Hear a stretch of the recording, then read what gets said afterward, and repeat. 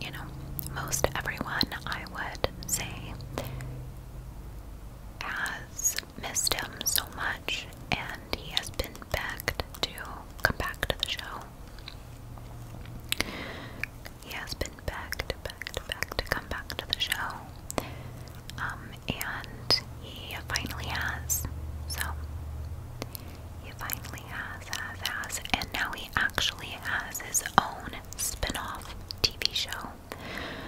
He has this Law and Order SVU spin-off, which is organized crime. So I have been waiting, I don't even know how many years, for Elliot to come back. And so that has been super exciting this season. So Mariska Hargitay, who plays Olivia Benson, looks just like my mom. My mom looks so much like Mariska Hargitay, who plays Olivia Benson. That it's wild.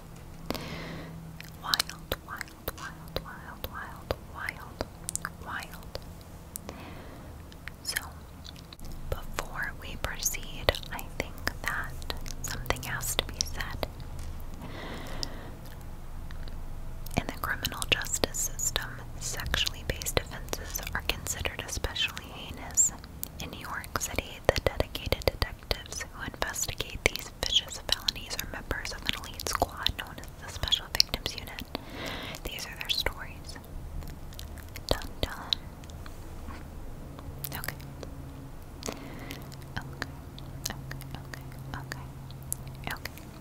So let's go.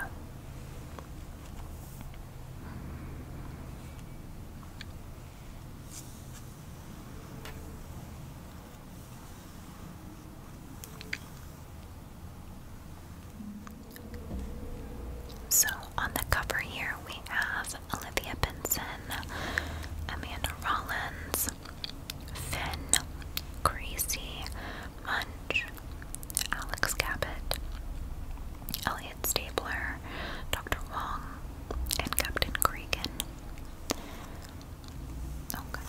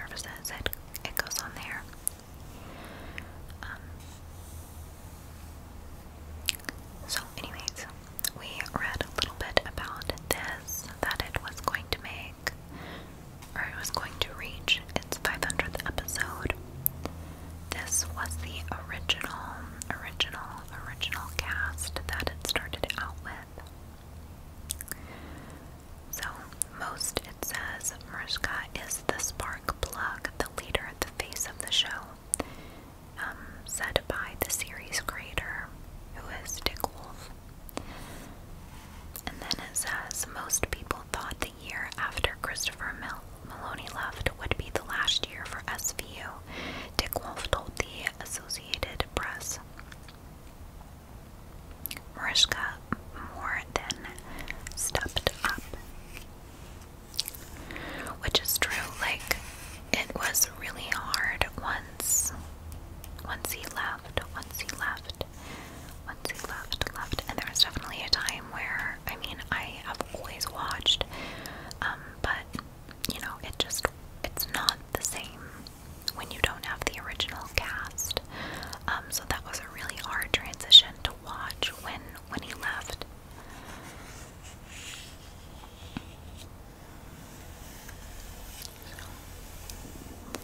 Let's see, it says,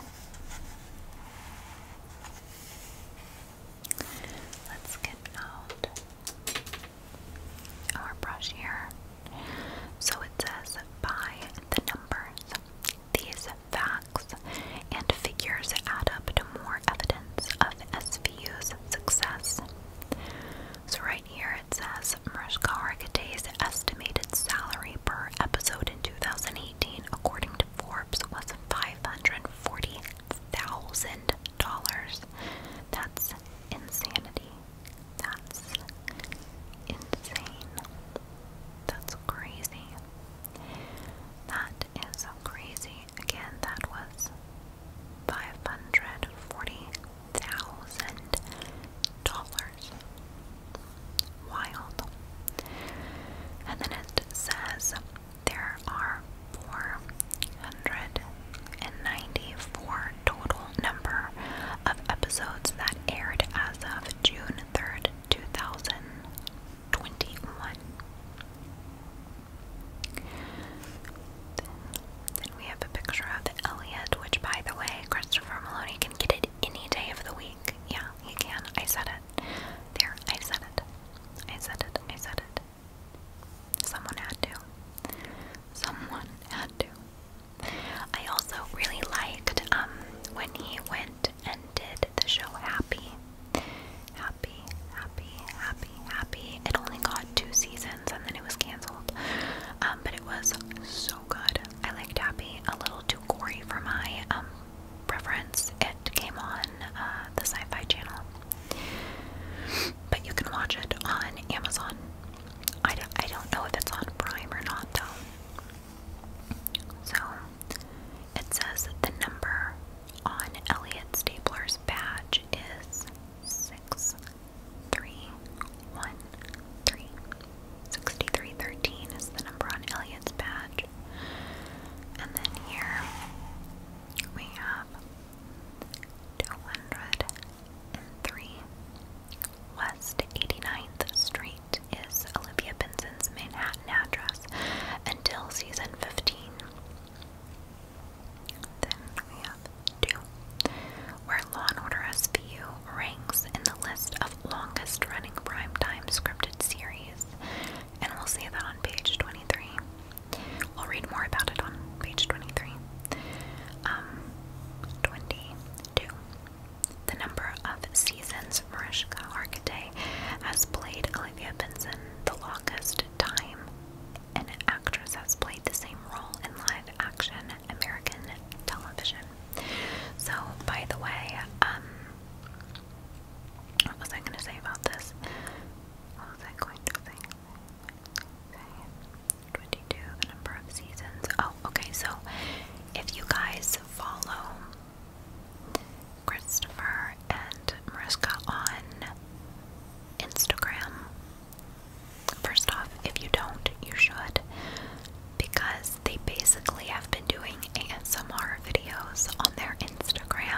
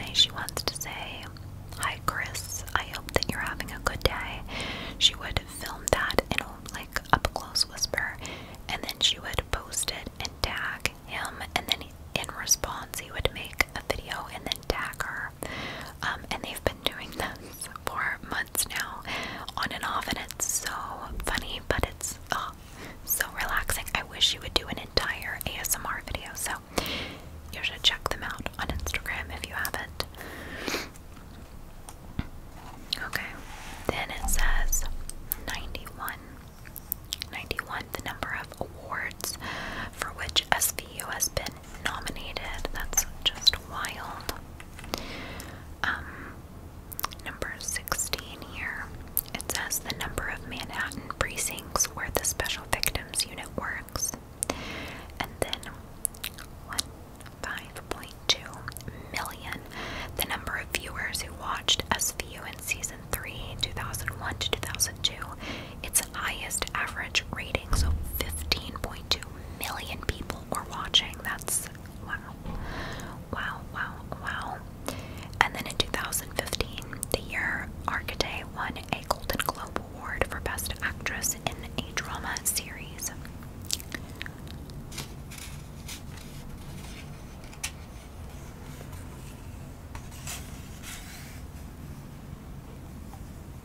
So,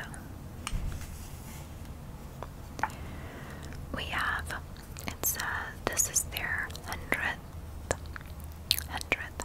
episode, I would assume, is what this is. And it says Dick Wolf, who's fifth from the right, told Forbes that a factor in the show's success is that it has always adapted to current events in a non-political way. You know, I think, sorry for that horn, what I think is I love the older episodes will always be it for me. I don't always love the newest episodes, like, and because they more pertain to current events, which can be triggering, and it, like, when you watch TV, sometimes you want an escape. Now, what I love and appreciate, it's a double, like, it's definitely a coin with two sides to it, where on one side, I like to have an escape and go back to the older videos because they're not talking about anything current, so it's not going to be too triggering, you know, if you get what I'm saying. And then it's also, on the other side, I appreciate that they're bringing up important topics that are current events within our society / world, country, whatever, right? And kind of drawing attention to them and talking about, you know, just kind of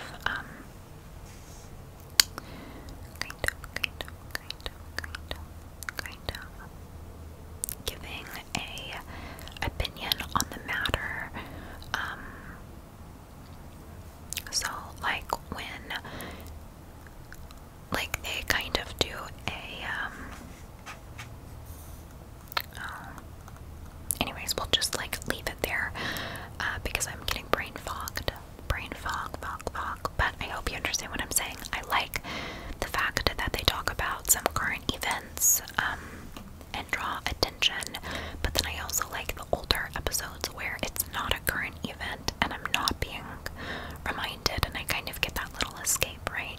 So, anywho, so, on that one, this was their 300th episode in 2012, after 13 years on air.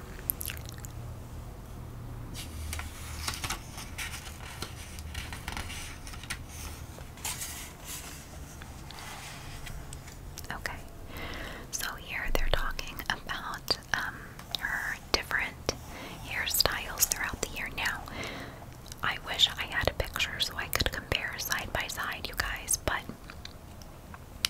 this picture looks exactly like my mom. Exactly.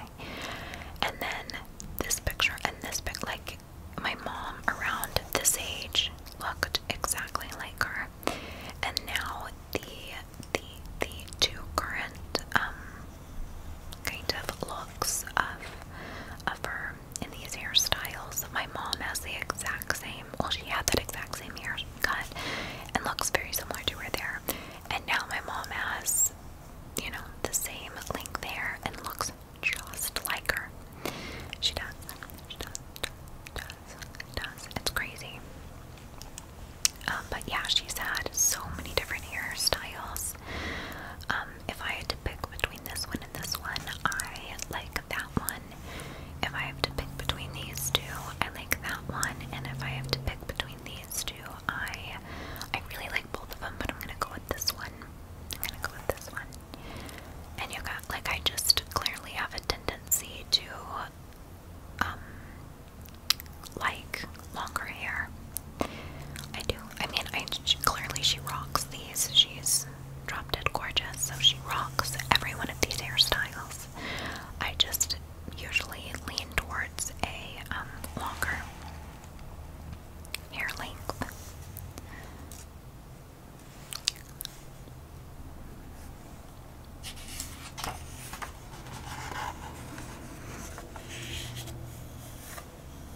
So, right here it says a closer look at TV's beloved franchise, and they are saying here in 1999. That's when I was born, the year that I was born. 1999. My birthday is 7/29 of 99. 7/29 of 99. So in 1999, Dick Wolf launched the second Law & Order series, SVU. 9 years after the original began, 4 more spin-offs followed, with a lot more in the pipeline. I never watched the original, but Sarah Silverman often talks about it in her podcast. I love Sarah Silverman. And clearly I just love Law & Order, so I should watch it.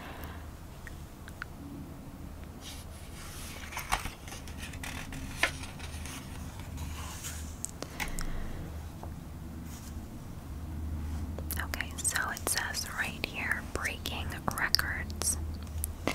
So, The Simpsons, the Fox adult cartoon, which began as a short in 1987, debuted in a series in 1989, and it's currently airing season 32. Gunsmoke, with 635 episodes, this Western drama starring James Arness aired on CBS from 1955 to 1975. We have Lassie from 1954 to 1971. This history of a boy and his beloved collie aired 591 episodes on CBS. I did not know that about Gunsmoke and Lassie. I had no idea that they had that many episodes and went for that long. Then Family Guy, the animated series created by Seth MacFarlane, debuted in 1999 and is currently on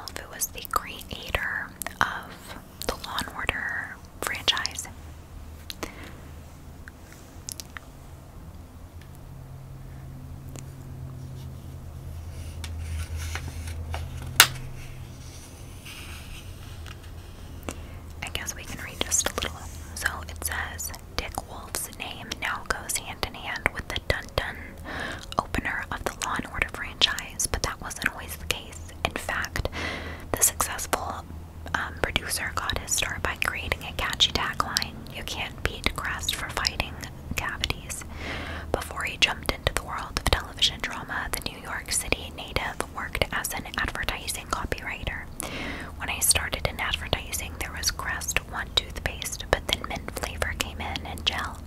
Now there are probably 6 or 7 generations of Crest, yet the tagline I wrote still holds. He recalled to the Hollywood Reporter, "If you get kids hooked on a Crest and that becomes their toothpaste, you have a customer essentially for life. People don't tend to change for a different consistency or flavor." And now Crest has all these varieties. That's the concept behind the brand expansion. While working in copywriting, Wolf also started writing screenplays. Then he made a choice. In the 70s, he moved from New York to Los Angeles 5 days after turning 30.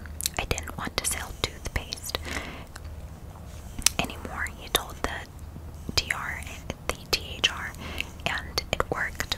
Within 3 years, he had 3 screenplays produced. Wolf kicked off his TV career when he began writing on Hill Street Blues in 1985 and found his niche writing an Emmy for one of his scripts the following year. But he almost didn't take that job. When his agent asked if he wanted to do TV, at first he said no. When he said it was for the police drama, Wolf changed his tune. After executive producer David Milch asked him to join the staff, he said no again during a call on speakerphone while with his agent.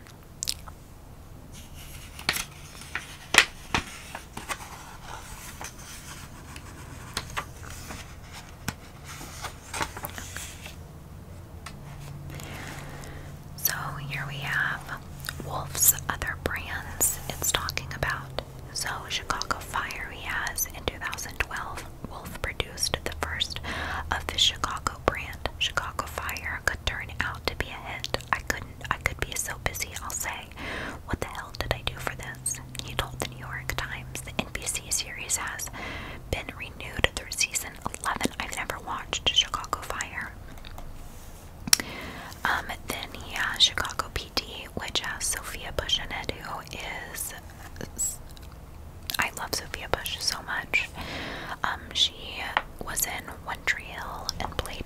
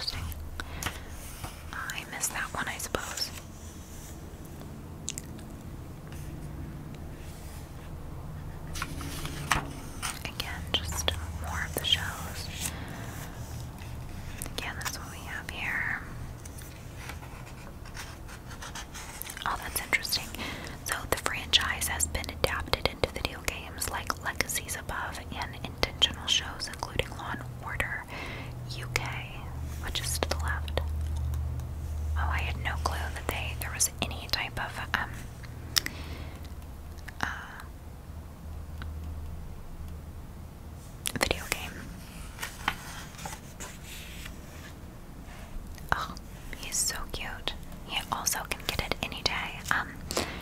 I'll show you on the next page because I've already flipped through this some. So here's a picture of him.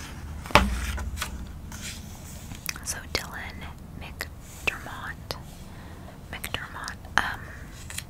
I'm awful with names, so forgive me. But he plays in American Horror Story in season 1. He's Mark Harmon. So just a fun little fact there. He's in American Horror Story. But it says all about organized crime, which is the spin-off. The spin-off has Stapler seeking both redemption and revenge. So Christopher Maloney Wright with Dylan McDermott. Credits to organized crime showrunner.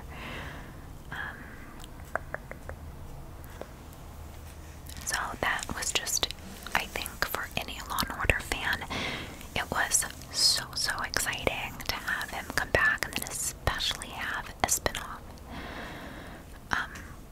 As you can imagine, it's going to be heavily laden with 10 years of stuff and a lot of emotion. So it says that the line between the personal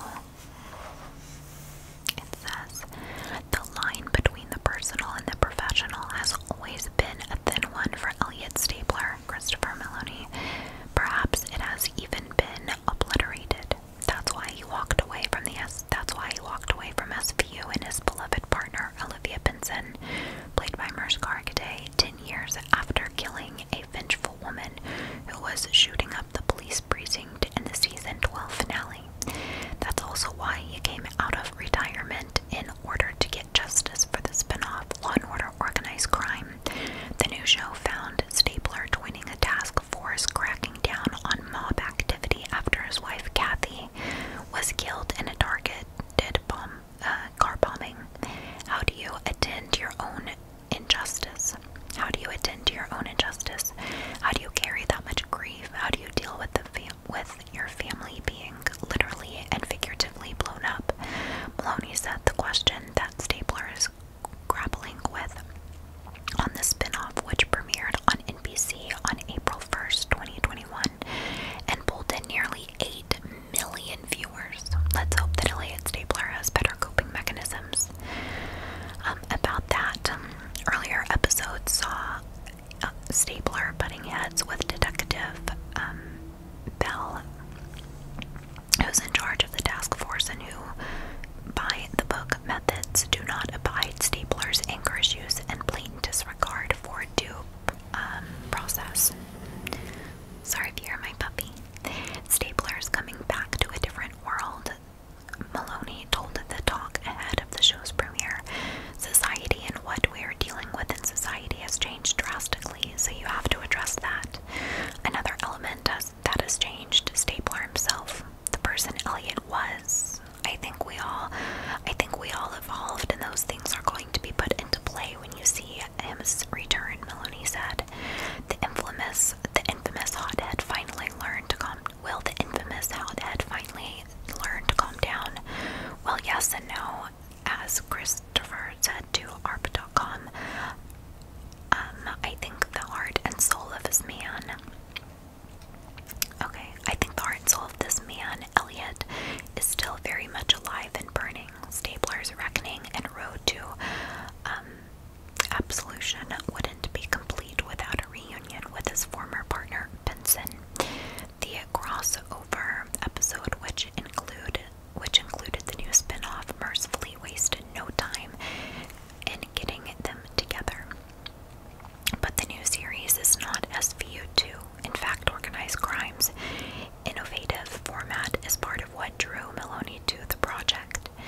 In a 24-episode season, there are going to be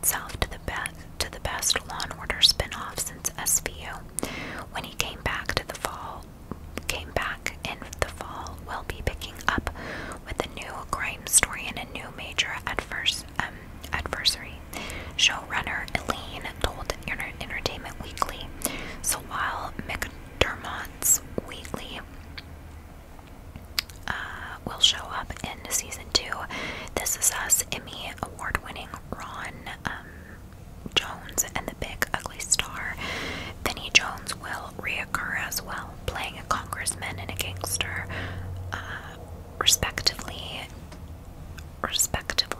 and new episodes of Law & Order Organized Crime premieres on NBC on September 23rd. So, there's a little bit about organized crime.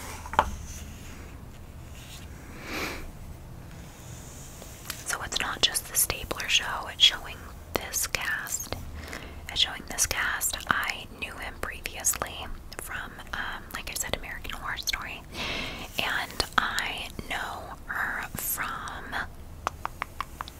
Bones. If you guys ever watched Bones, which was,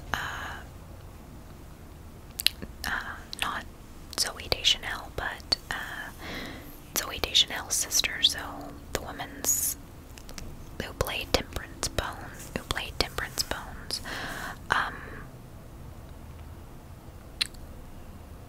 The actress that plays Temperance Bones is sisters with Zooey Deschanel, who plays the main character on New Girl, if you didn't know that. So her last name's Deschanel, I just can't remember what her first name is. Anyways, so Bones has the Deschanel girly, and then it has, what's his name? He played Angel, on the show Angel in Buffy the Vampire Slayer.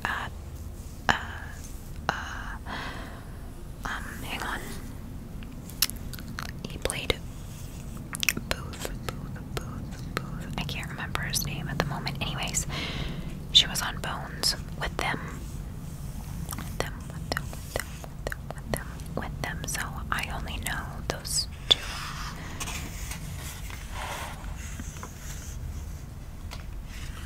Okay. Then it says everybody loves Chris.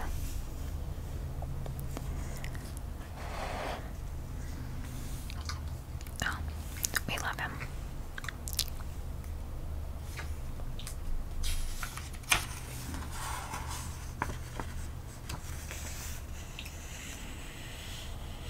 Okay, so it's showing some more of Christopher's roles, and like him in Happy, like I was telling you about. So Chris played a cynical, drunk ex-detective named Nick Sachs, who teams up with a blue-winged unicorn voiced by Patton Oswalt to fight crime in his sci-fi series that ran from 2017 to 2019. Cinema Blend describes his performance as magnetic and unpredictable. He kills this role. It was so good. He was in Veep and Rick and Morty.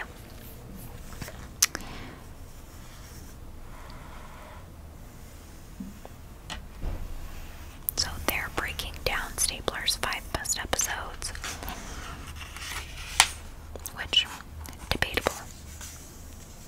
So undeniable chemistry. Christopher and Mariska on screen reunited fans' feelings about the possibility of romance between the two former police partners. Okay, let's just talk about this for a minute. So, I'm not going to give any spoilers at all, but if you've ever watched Law & Order, you probably have the older seasons. You have probably wanted them to be together at some point. Now, in the show, Detective Stabler is married to his wife, Kathy, and him and Kathy have plenty of problems, which are very valid, but they would separate and then get back together. Like, it was just, they really struggled. Kathy had a lot of issues because he was never home, which reasonably so. He was always at work. When he came home, he just couldn't leave work behind, of course, because it's traumatizing. You're doing lots of traumatizing work, right? So, not to say that that wasn't, like, valid, but he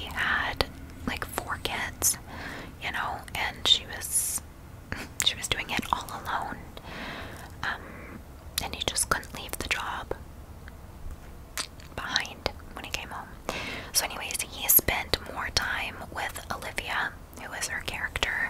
He spent more time with Olivia than he did his own wife, really. So you can imagine how close they were. But there was nothing inappropriate. It was never romantic. But you definitely wanted it to be. I for sure did. But now that we're at the point where Kathy, this isn't a spoiler, but in his new spin-off and how he's come back, they are merging his character back into SVU currently this year. With his return, they're making it, he's come back, and Kathy, his wife, was murdered. So she's now out of the picture, and Olivia's single, and there's undeniable chemistry between the two. But I'm now at the point where I don't want them together.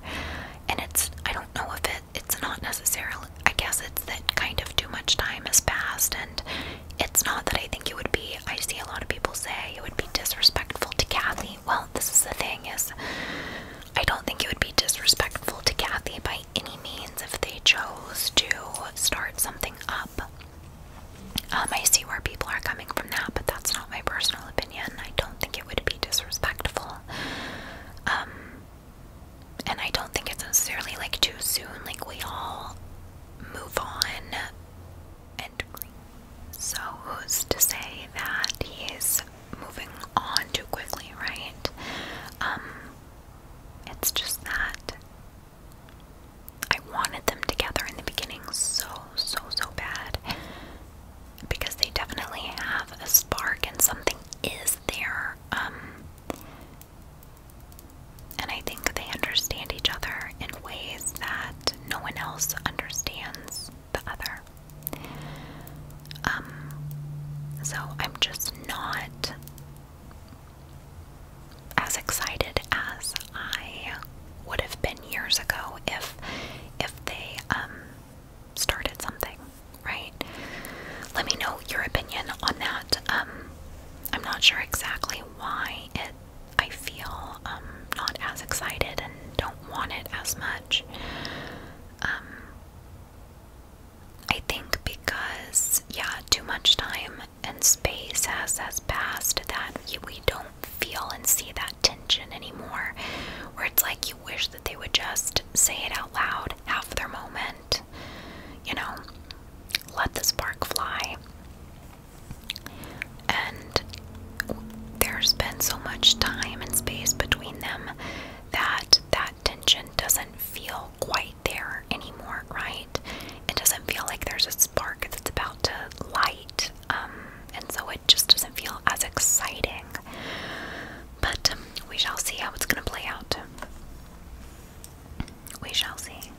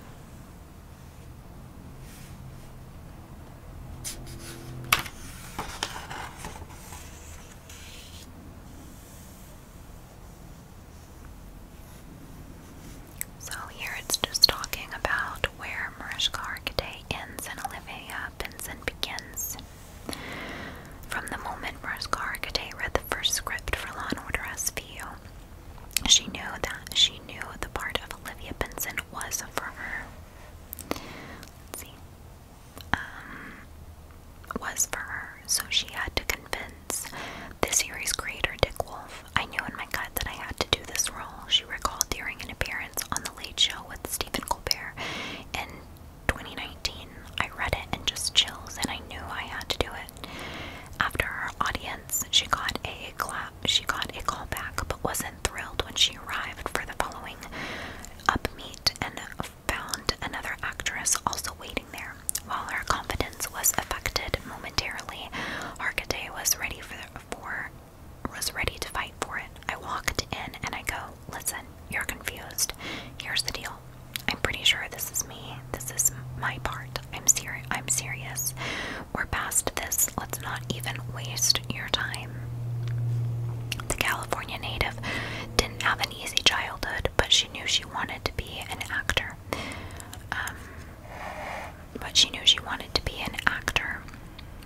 When she was 3 years old, she was in a tragic car accident that killed her mother, actress and singer Jane Mansfield, her mother's boyfriend Samuel S. Brody, and the driver, Hargitay's father, Mickey Hargitay, and his third wife, Ellen Ciano, then raised her, her 2 brothers, and 3 half-siblings.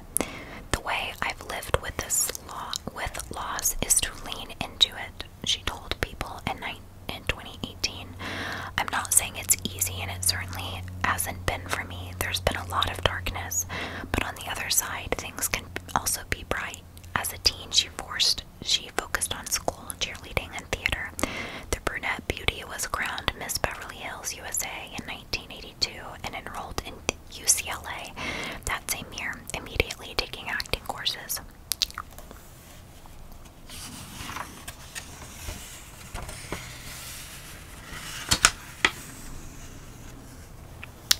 By the way, I don't know if you guys know, but if you remember this guy from Law and Order, Mariska met him and they're married in real life.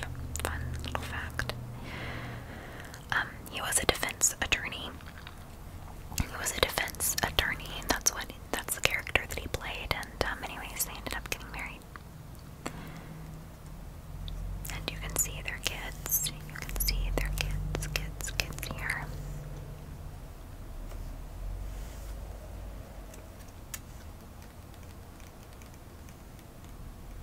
So it says, Olivia Benson's boyfriends, "It's not for lack of trying that SVU cop is still single." So, if we remember these guys, these are who she's had relationships with.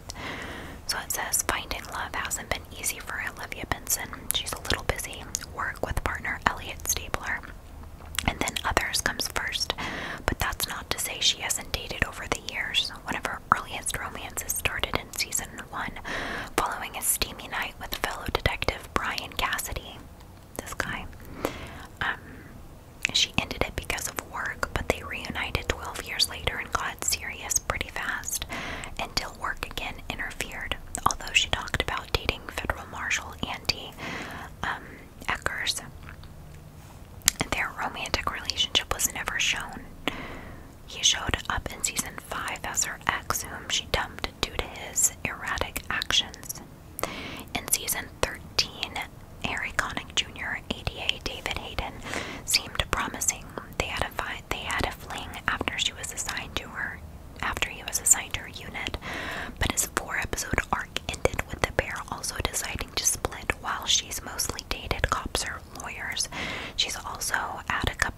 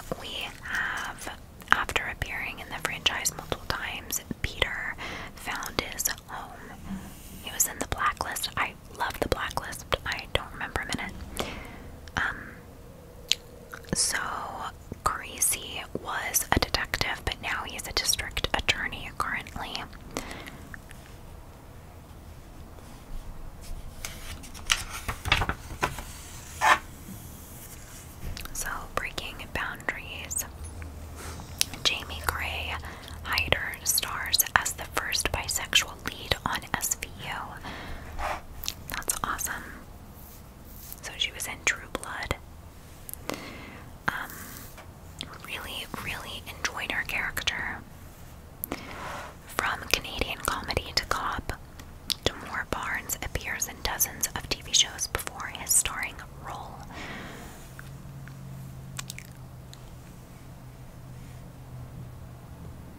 So, the latest character to join the full-time SVU family is Deputy Chief Christian Garland, played by Demore Barnes. After a recurring role in season 21, he was promoted to a series regular in 22.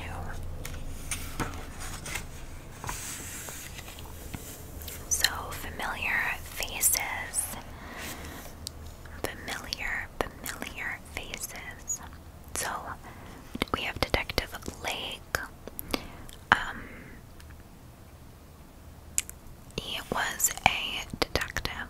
He was a detective. And he was a partner with Finn. So this is Finn. I mean, Munch. Ice-T is Finn, so he was partners with Finn, who's Ice-T. And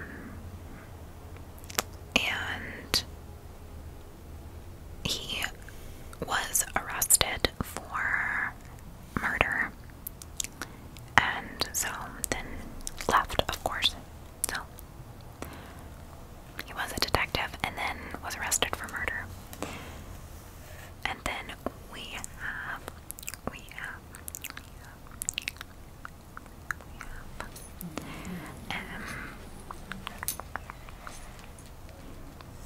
Diane Neal, the Virginia native, did 2 stints as Assistant District Attorney Casey Novak. The first from 2003 to 2008. She made a brief return to the show in 2011 to 12 and became a recurring character in season 13. So anyways, she was in and out. And then we have Munch. We have Munch, who I miss so much.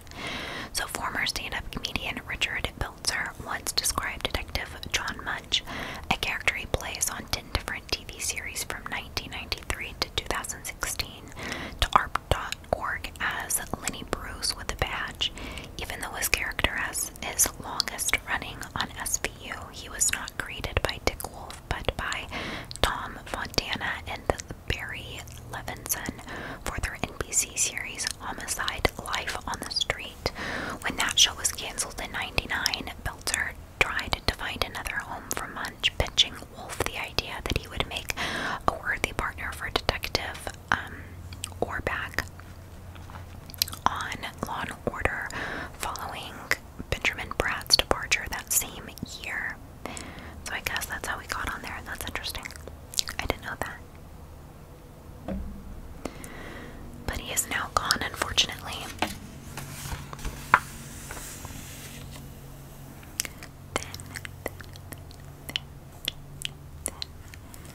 So he was on Broadway, and he came on board to SVU in season 14 as District Attorney Raphael Barba.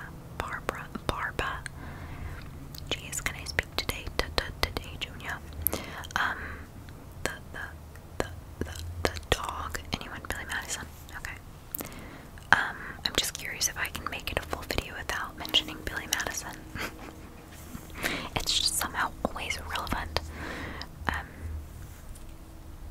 Yeah, so loved him on there. We have Michelle Hurd.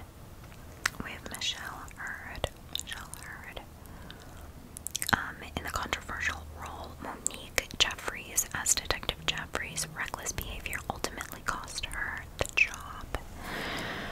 So of course she's no longer on there. And Captain Cragen. So Dan Florek, when you think of the great TV show, when you think of the great TV cop,